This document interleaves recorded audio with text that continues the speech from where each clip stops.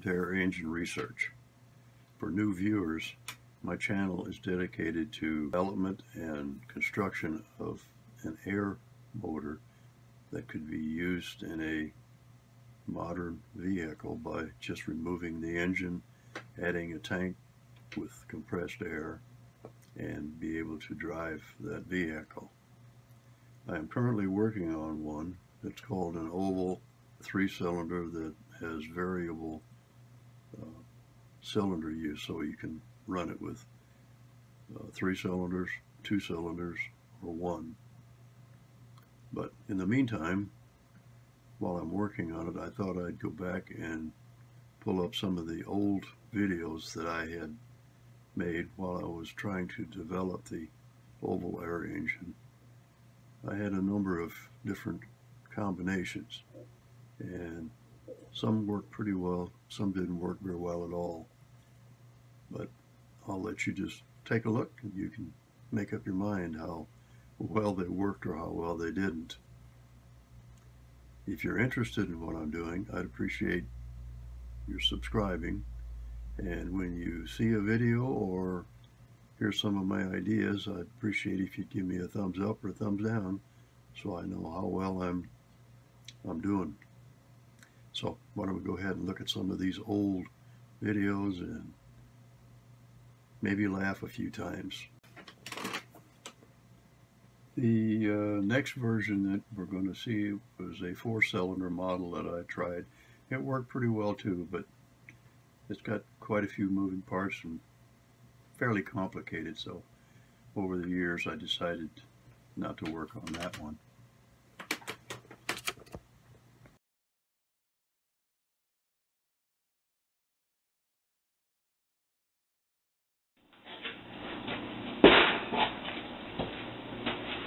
Okay, over the past week or so I've been working on the valve assembly right here, trying to make it more compact and more easily assembled and disassembled if I need to work on something. So I think I've got that pretty well done. And I've also included an upper and lower seal in there now so that the air doesn't leak around the valve.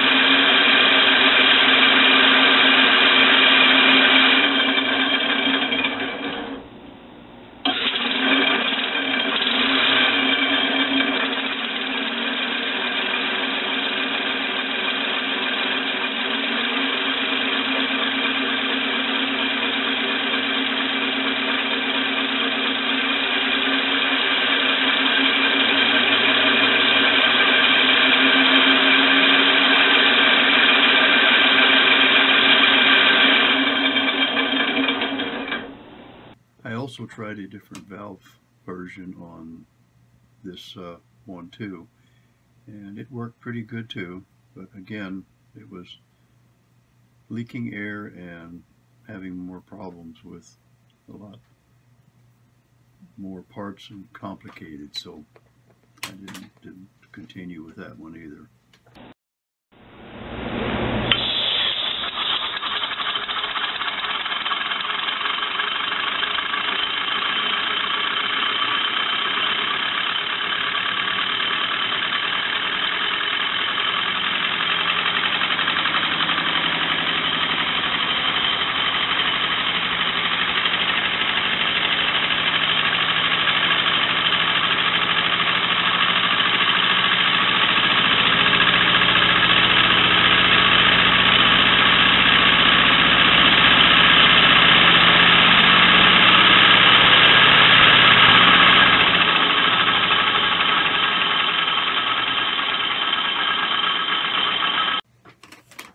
The next version is a 6-cylinder that has what I call a push-pull slider valve. I had a lot of trouble with that leaking, so that was not a good option, although it ran pretty well. Okay, now I have all 6 cylinders hooked together and in running order, but I still have the problem with the outer ring making contact with the pistons at all times.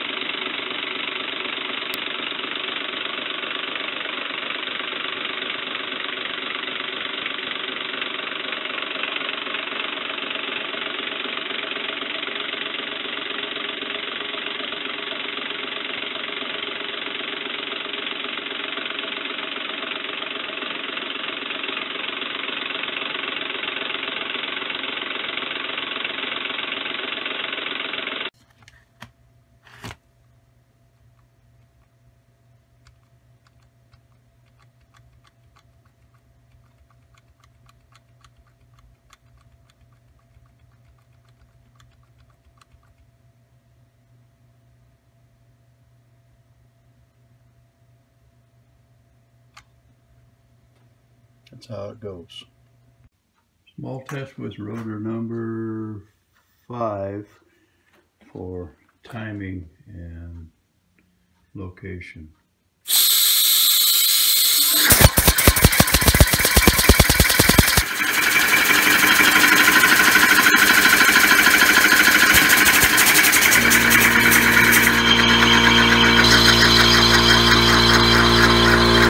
Today I have the 2 cylinders mounted, one here, one over here, and I'm trying to find out where the correct position would be to make sure that it starts in every time without pushing it manually.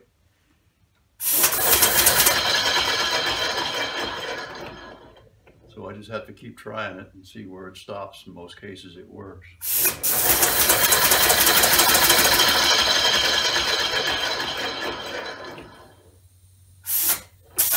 That right there is a problem. It just isn't quite pushing it far enough.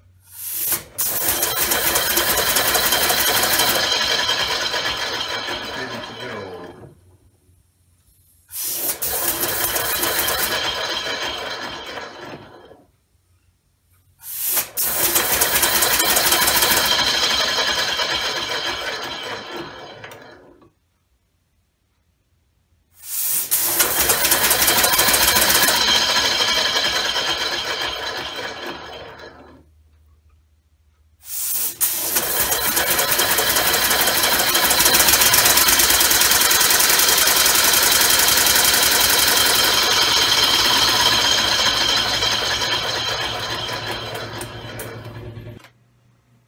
Okay, the last 3 videos that you just saw, that'll bring you kind of up to date to where I am now.